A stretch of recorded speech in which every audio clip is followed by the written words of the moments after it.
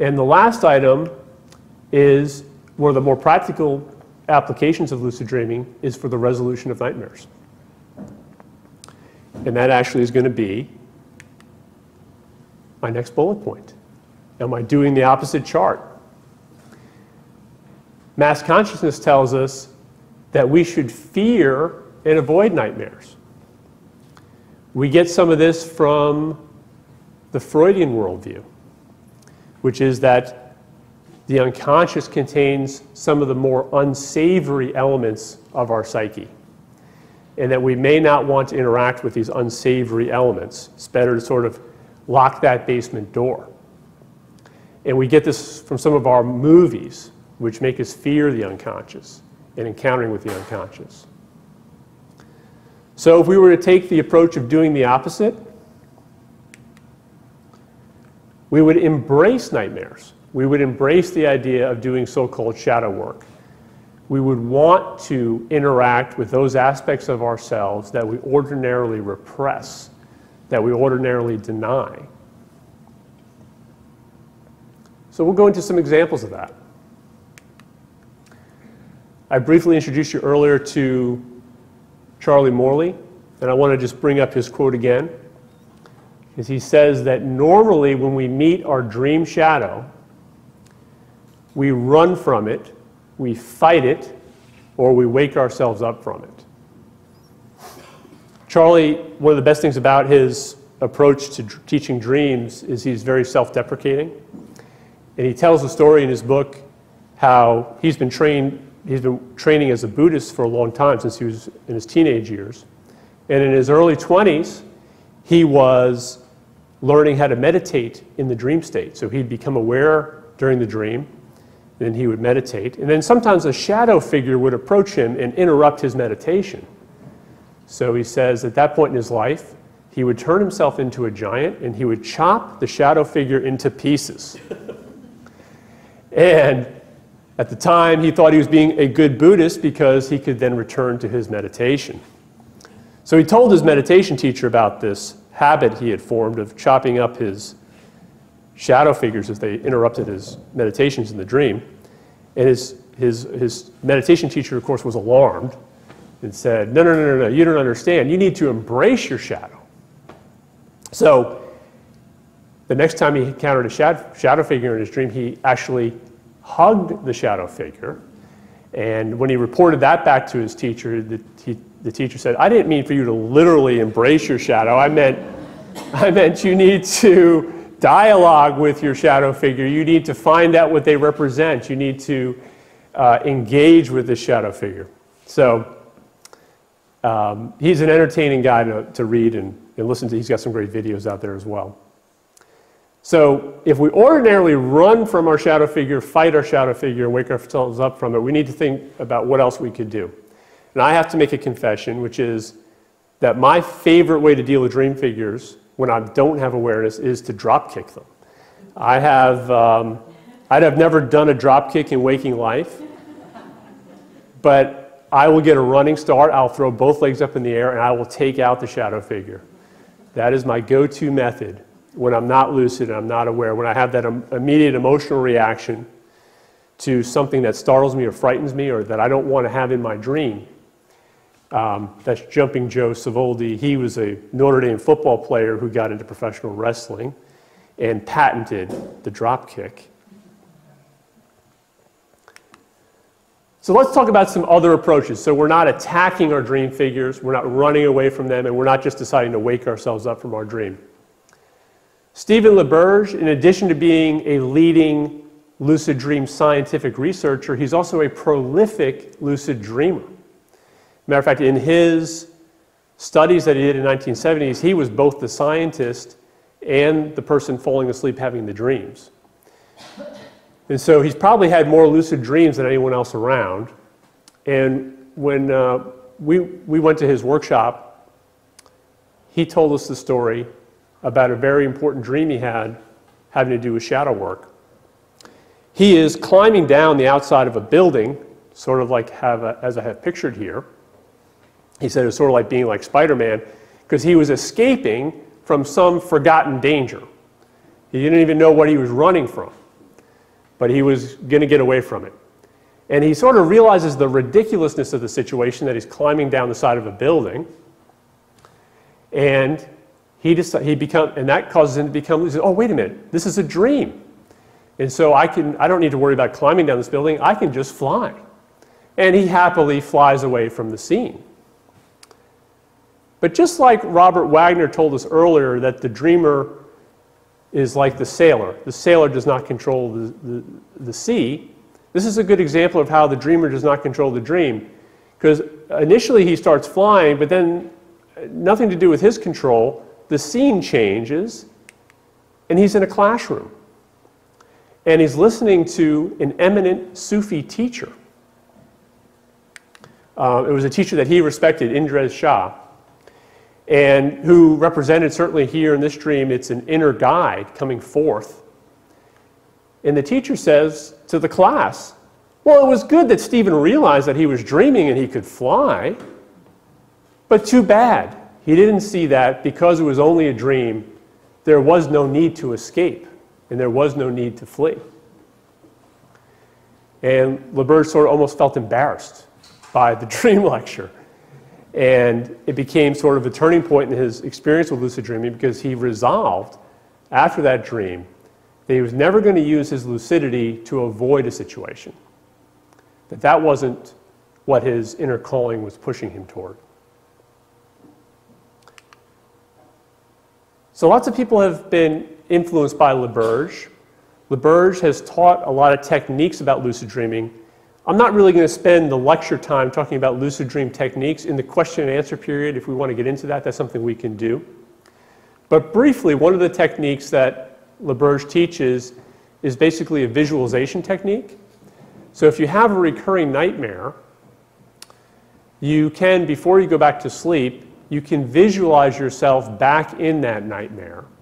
And if you normally in the nightmare would attack the dream figure or run away from the dream figure or wake yourself up from the dream, you can, in your visualization, rehearse doing something else, like engaging the dream figure in conversation.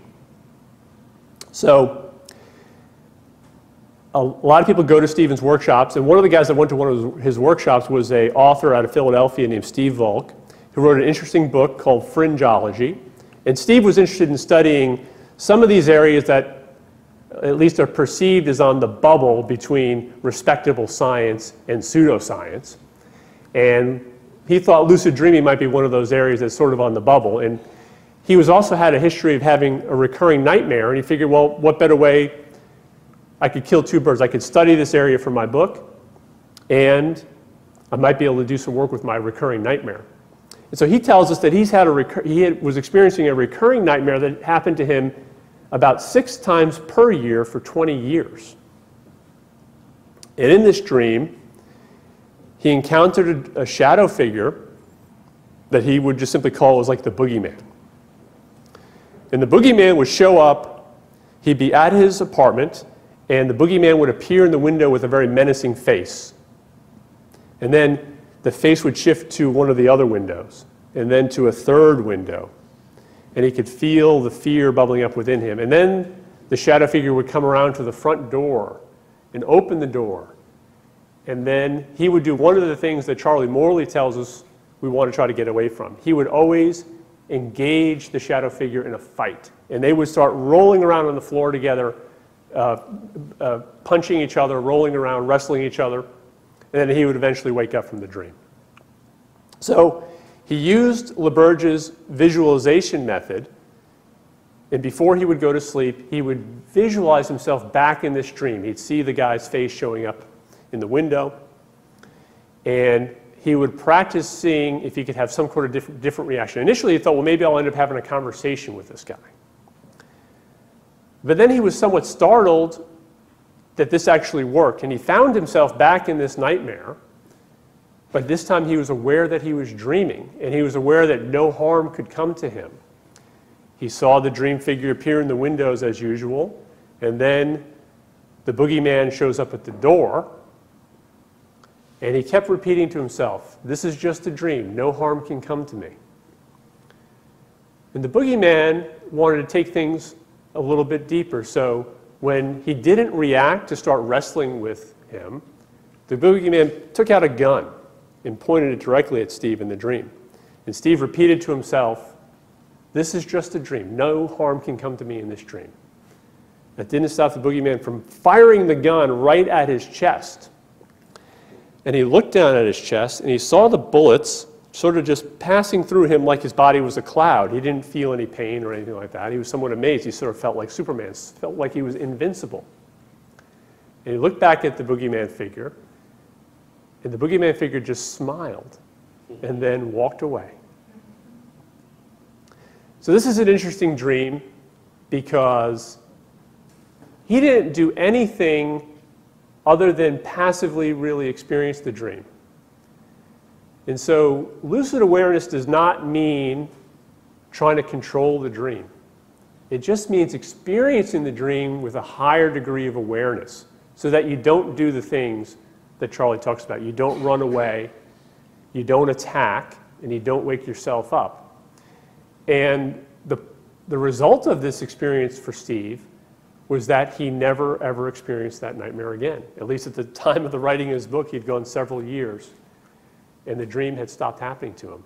And this is something that's commonly reported with people that use lucid dreaming for working with nightmares. Another example of this is Paul Tholey. Paul is a German lucid dream researcher, and he's been doing lucid dream work going back to the 60s and 70s. He had a recurring nightmare where he was being chased by a tiger. And he had learned lucid dreaming, and so he finally got into a situation where he was trying to think, if I get back in that lucid dream where the tiger's chasing me, I'm going to realize that it's just a dream. I don't need to keep running away from the tiger. So this happens in one of his dreams. He says, I pulled myself together. I stood my ground and I asked the tiger, "Who are you?" So he asks an open-ended question. In a sense, he's following Robert Wagner's advice because he's not trying to control the dream. He leaves the pipeline open for information to flow through by asking an open-ended question. Who are you? The tiger was taken aback by my question, but then transformed into my father. And he answered, I am your father, and I will now tell you what to do. And as you may surmise, he had a somewhat rocky relationship with his father. And it was one where his father was always telling him what to do and disapproving of his son. As a matter of fact, he confesses that even when in other dreams where he became lucid and he encountered his father, he would normally use his lucidity to attack his father, because that was something he wanted to do. He had so much anger and so many unresolved issues with his father. But in this case, in contrast to my earlier dreams, I did not attempt to beat him, but I attempted to get into dialogue with him. And he has a constructive dialogue with his father. It's not as if he accepted all of his father's criticisms, but he does have a constructive dialogue with him. And at the end of the conversation, my father seemed to slip into my own body, and I remained alone in the dream. And after this experience, he says his father never again appeared in his dreams as a threatening dream figure. So similar to Steve Volk, the recurring nightmare comes to an end through the application of lucid awareness. And I have one last example of this practice, which comes from our friend Robert Wagner. Before Robert wrote his book on lucid dreaming, it was an idea that he had bouncing around, but he decided it was just too much work. It was too much of a project. He wasn't really sure if there's really an audience interested in lucid dreaming to justify all the time and effort. Until he had this dream where he encounters a woman that's behind him. And I say he encounters the woman that's behind him because this woman behind him is pulsating with energy. And he had learned at that point with his lucid dreaming practice that often where the energy is in the dream, that's often where you want to go. You want to find out what that energy is about. So he senses this strong pulsating energy behind him in the form of a young woman. And he turns around. He's so interested in finding out what she's about, he actually picks her up and puts her in front of him, like on a table. And he asks her, importantly, an open-ended question. Who are you? Who are you? And the woman unexpectedly responds, I am a discarded aspect of yourself.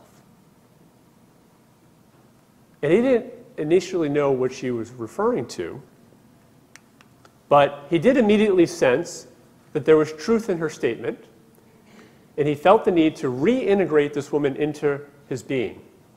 So as he stood in front of her with accepting energy, she seemed to evaporate into me as a brief wisp of energy that just sort of gets sucked into him. And that's very similar to what Paul Foley described with his father, how the energy that he had been denying or repressing, he now engaged with, and then at the end of the dream, he seems to receive the energy, sort of merges with the energy. And after this lucid dream, when he was back in the wake state, he could suddenly feel new ideas and positive emotions about writing that lucid dreaming book. All the doubts that he had surrounding his goal of writing the book had seemingly crumbled. And he went to work very actively after this dream in working on the book. So she represented, I think, an inner aspect of him that was the writer, that was similar to my sort of Sammy Hagar figure, right? It was that part of him that was seeking to express what he was passionate about, that he had been denying, that he had not been allowing into his life. And so this lucid dream created the opening for him to stop denying the energy and allow it to flow more into his life.